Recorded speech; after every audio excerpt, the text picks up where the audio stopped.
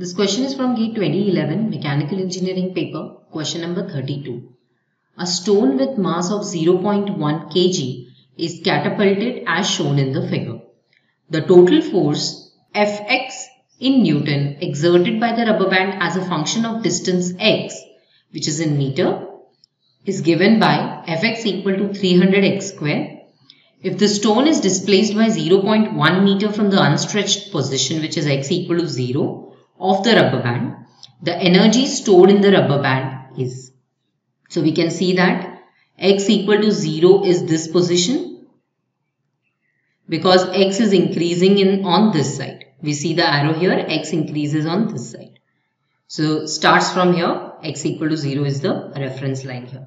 And this stone is catapulted, that is rubber band is stretched backside, and the force applied is itself a function of x, that is the distance. So we can write Fx being itself the function of x, 300x square. It is not a numerical value, a fixed constant value, but it is a function of the distance x. So as x changes, the force also keeps on increasing. We can see here that as x increases, force also increases. Now we need to find out the energy stored in the rubber band. The energy stored in the rubber band will be nothing but work done by the hand in stretching the rubber band or pulling the stone backwards.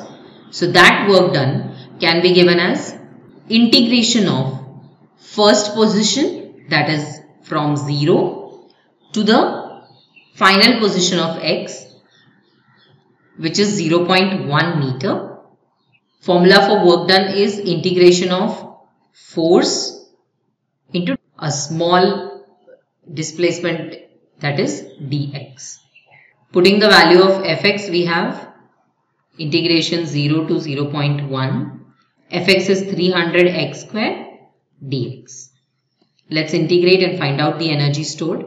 So we have E is equal to integration of 300x square is 300x cube by 3.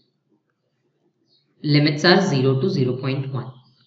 So 300 by 3 gives us 100 into 0.1 cube minus 0 cube is 0.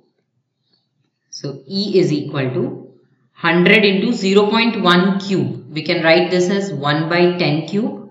1 by 10 cube is 1 by 1000. So 100 by 1000, which is nothing but 0.1 joules. Energy is measured in joules.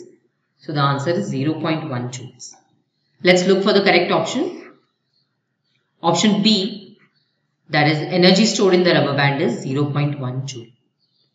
To learn more about work energy principle, you can refer to the NPTEL video Work Energy Theorem and Concept of Potential Energy, CH22. This energy that we found out here is nothing but the potential energy, because mechanical work done by the hand in pulling the rubber band is stored in the rubber band and thereby in the stone in the form of potential energy.